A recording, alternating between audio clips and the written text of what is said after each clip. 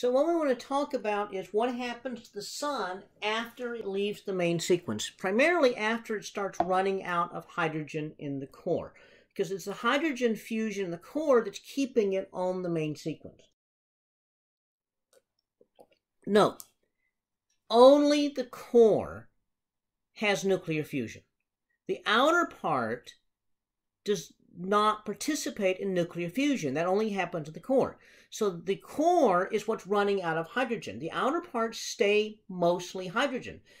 Throughout the life of the sun, even when it's dead, the outer parts never took part in the nuclear fusion, so you still have hydrogen in the outer parts of the sun. In fact, the outermost part probably stays very close to the current composition.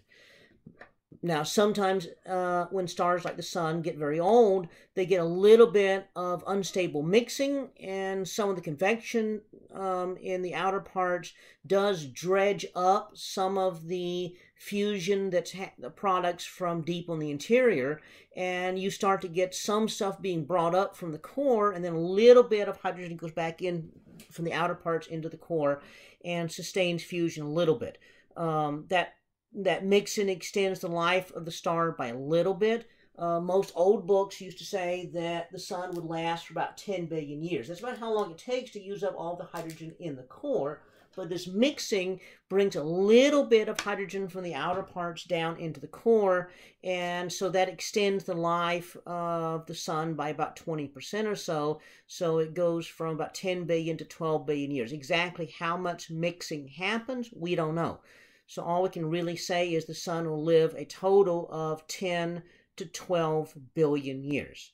So that's the expected lifetime of the sun. If you assume there's not much mixing, then the sun lives 10 billion years. If you assume there's a lot of mixing, then it lives 12 billion years. So somewhere in between. Red dwarf stars are a little bit different. Remember, they don't have that radiative region, so the entire star is convective. Because of that, you can use up all the hydrogen in the entire star, and so that turns out to extend the life of these things drastically. Remember, they don't live very quickly anyway.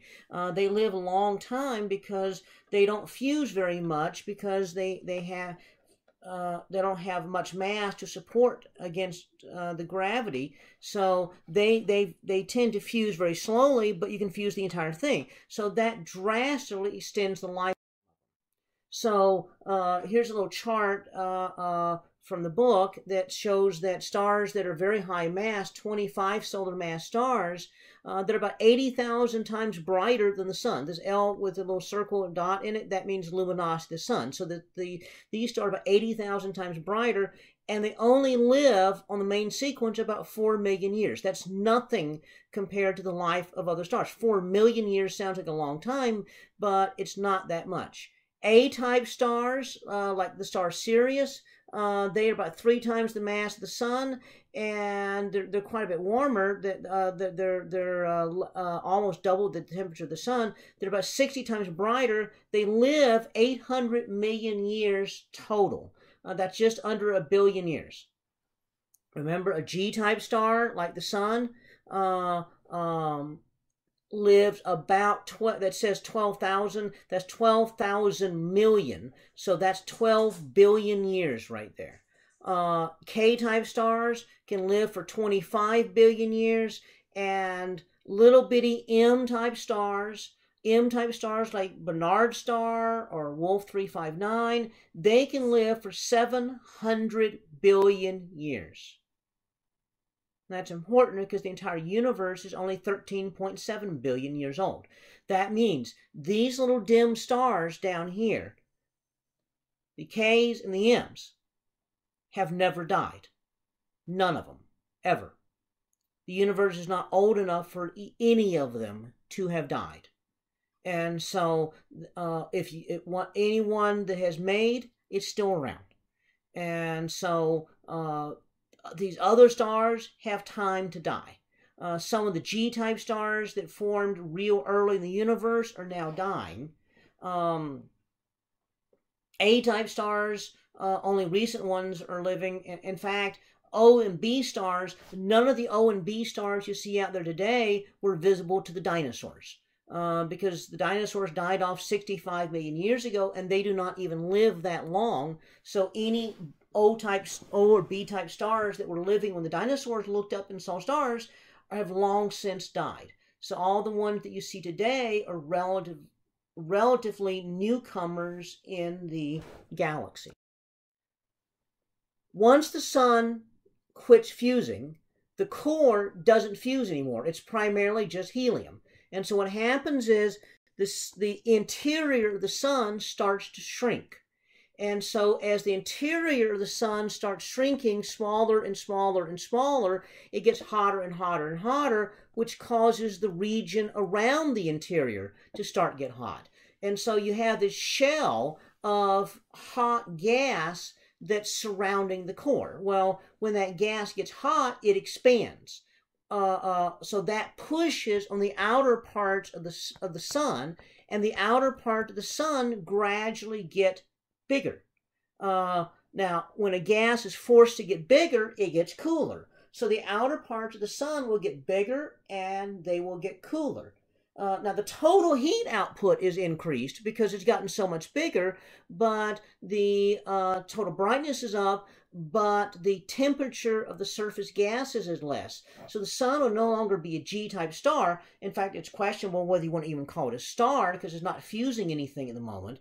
And so, but the core is going to be this dead blob of helium surrounded by this layer of really hot gas that's got some hydrogen helium in it, and the outer parts, which haven't really changed, they're just like bigger and cooler. Eventually, though, what's going to happen is that shell that's there, that's hot gas, will get so hot and so compact and so compressed, it starts fusing. So it's not fusing in the core anymore. The core's not doing anything. It's just sitting there.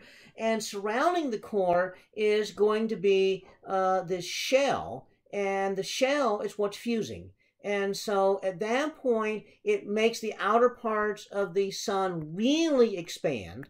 And so the entire outer part of the sun starts to expand. It gets very big. It gets red. And so on the HR diagram, if you remember, big and red is in the upper right. And so what happens is the sun expands, it gets bigger, it gets brighter, and becomes what we call a red giant. When it's a subgiant, it's a little bit expanded because the core is compact and there's that hot shell. But when the hot shell starts to fuse, it releases so much energy, it really pushes in the outer part of the sun, and it expands to become a red giant. And so as the sun starts to age, it moves a little bit on the HR diagram, becomes a subgiant, and becomes a subgiant when the core starts squeezing smaller and you get that hot shell gas. But once that shell gas starts fusing, then it really expands upwards and becomes a red giant. And so that's the future of the sun on the HR diagram.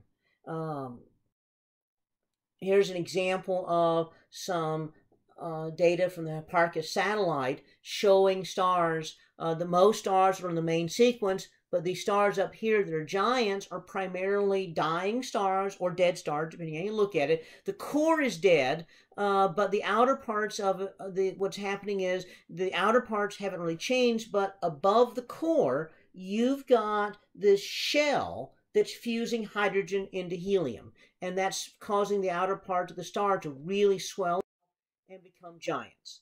How big is a red giant? A red giant is huge, hence the name giant. The sun can have a diameter as a red giant of almost 1 astronomical unit. And so that means the edge of the sun is going to be half an AU from the center. That means it would totally swallow the planet Mercury. In fact, Venus would be scooting along just above the surface and would probably be reduced to just a molten blob, heated up. In fact, Earth would be pretty much toast as well. It'd be so hot on Earth that it'd probably strip the Earth of its atmosphere. And so an example of a nearby red giant is the star Arcturus. And here's an image of rather a diagram how big Arcturus would be compared to the sun if they were drawn side by side.